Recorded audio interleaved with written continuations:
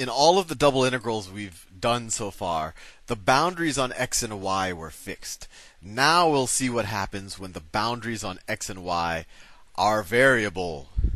So let's say I have the same surface, and I'm not going to draw it the way it looks. I'll just kind of draw it figuratively. But the problem we're actually going to do is z, and this is the exact same one we've been doing all along. But the point of here isn't to show you how to integrate. The point of here is to show you how to visualize and think about these problems. And frankly, in double integral problems, the hardest part is figuring out the boundaries. Once you do that, the integration is pretty straightforward. It's really not any harder than single variable integration. So let's say that's our surface. Z is equal to xy squared.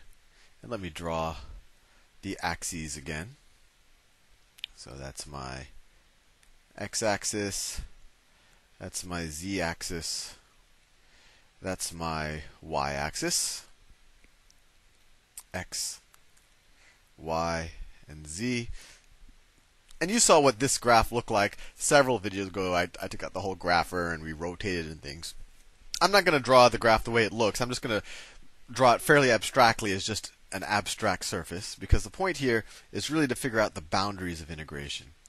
So before I actually even draw the surface, I'm going to draw the boundary. So the first time we did this problem, we said, okay, x goes from 0 to 2, y goes from 0 to 1, and then we figured out the volume above that bounded domain.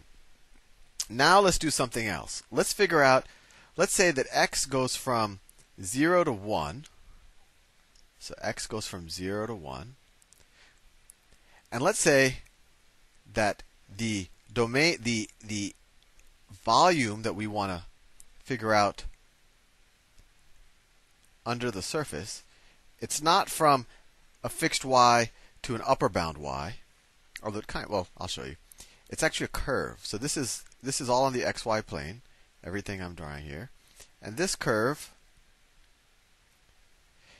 is, we could view it two ways. We could say y is a function of x, y is equal to x squared, or we could write x is equal to square root of y. We don't have to write plus or minus or anything like that because we're in the first quadrant. So this is the area above which we want to figure out the volume. It doesn't hurt to color it in, just so we can really hone in on what we care about. So that's the area above which we want to figure out the volume. You could kind of say that's our bounded domain. And so x goes from 0 to 1, and then this point is going to be what? That point's going to be 1 comma 1, right? 1 is equal to 1 squared, 1 is equal to the square root of 1.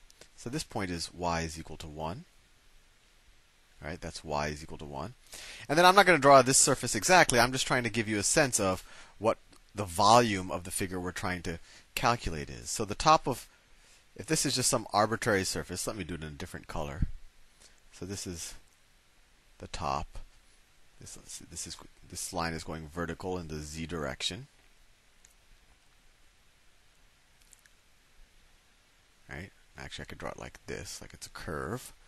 And then this curve back here is going to be like a wall. Right? That's going to be like a wall. And maybe I'll paint this side of the wall just so you can see what it kind of looks like. Trying my best. I think you get an idea. Let me make it a little darker. This is actually more of an exercise in art than in math in many ways. I think you get the idea. And then the boundary here is like this. And this top isn't flat. It could be a curved surface. I do it a little like that, but it's a curved surface. And we know in the example we're about to do that this surface right here, z is equal to x squared. So we want to figure out the volume under this. So how do we do it? Well, let's think about it. We could actually use the intuition that I just gave you. We're essentially just going to take a dA, right, which is a little small square down here. Right? And that little area, that's the same thing as a dx. Let me use a darker color. As a dx times a dy. And then we just have to multiply it times f of xy, which is this, for each area, and then sum them all up. and then we could take a sum in the x direction first or the y direction first. Now before doing that, just to make sure that you have the intuition, because the boundaries are the hard part, let me just draw our xy plane. So let me rotate it up like that. I'm just going to draw our xy plane, because that's what matters. Because the hard part here is just figuring out our bounds of integration. So the curve is just y is equal to x squared. So it'll look something like that. Y is equal to x squared. This is the point y is equal to 1. This is y-axis. This is the x-axis. This is the point x is equal to 1. X is equal to 1. There you go. That's not an x, that's a 1. This is the x-axis. Anyway, so we want to figure out how do we sum up this dx times dy, or this dA, along this domain. So let's draw it. Let's visually draw it. And it doesn't hurt to do this when you actually have to do the problem, because this, frankly, is the hard part. A lot of calculus teachers will just have you set up the integral and then say, okay, well, the rest is easy, or the rest is Calc 1. Okay, so this area here is the same thing as this area here. So its base is dx, and its height is dy, right? And then you can imagine that we're looking at this thing from above. So the surface is up here someplace, and we're looking straight down on it, and so this is just this area, right? So let's say we wanted to take the integral with respect to x first. So we want to sum up. So if we want the volume above this column, first of all, is this area times dx dy, right? So let's write the volume above that column. It's going to be the value of the function, right? The height at that point, which is xy squared. So it's going to be xy squared times dx dy. This expression gives us the volume above this area, or this column right here. And let's say we want to sum in the x direction first. So we want to sum that dx, sum one here, sum here, etc., right? So we're going to sum in the x direction. So my question to you is, what is our lower bound of integration? What is our lower bound of integration? Well, we're kind of holding our y constant, right?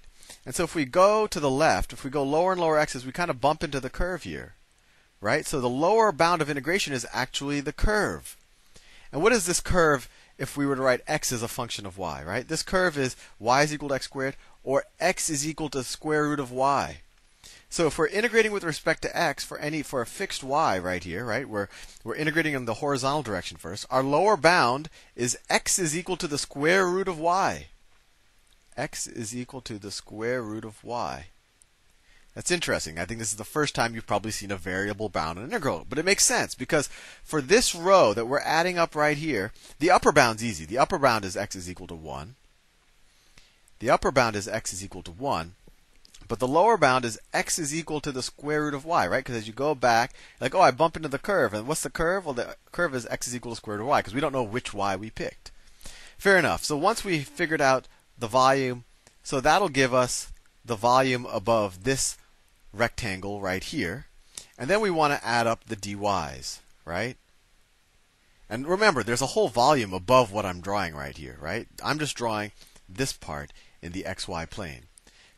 Right? So what we've done just now, this expression as it's written right now figures out the volume above that rectangle.